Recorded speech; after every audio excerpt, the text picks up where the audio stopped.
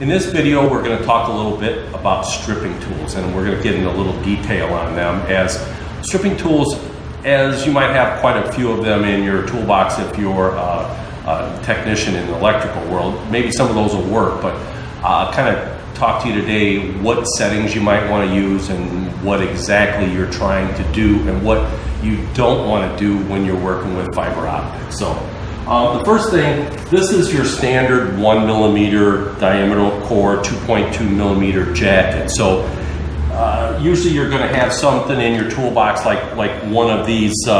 This is our universal 2 cutter. This will cut it to a specific length if you're running it off a spool in that. But now you have to strip it. So, and that's what this video is about. So our favorite tool and the ones that the girls in production like the best is this Ideal stripper, and it is on the website.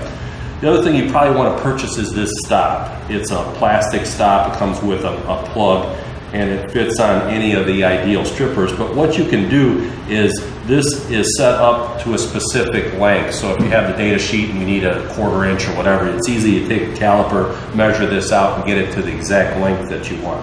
Then, and the stripping tool, you're going to be using either the 20 gauge or the 18 gauge, depending on the durometer or the stiffness of your jacket. The softer it is, the closer to the core you have to get, and the more chances that you're likely to damage that core.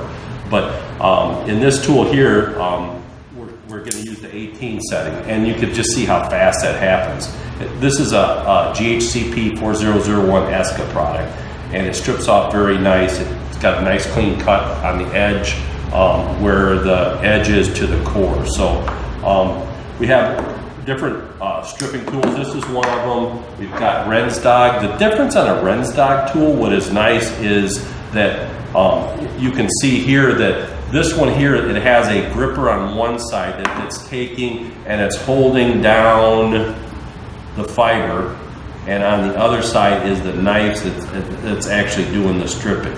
So it holds down the one side and it actually strips the tool, and you can see how that pulls that off.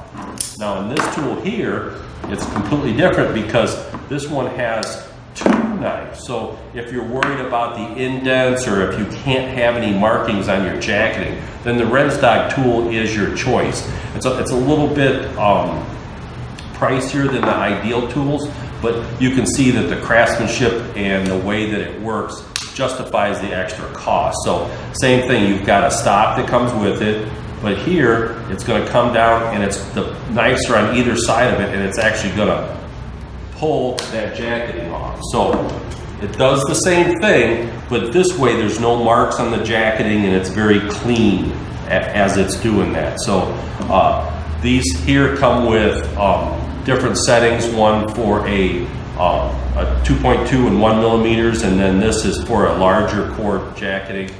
We have all different sizes of these depending on what jacketing sizes you have, but that's the real difference in that type.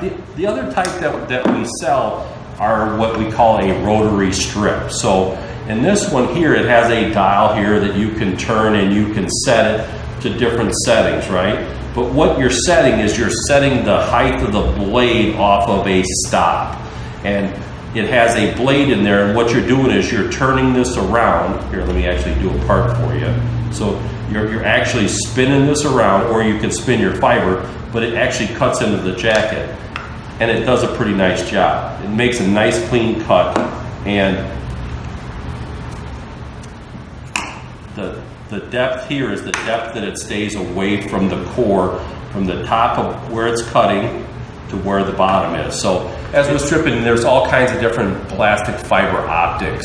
So, and with stripping, if you can't see it on the website exactly what you're looking for, just give us a call and we'll try to align what fiber you're working with the best stripping option that you have.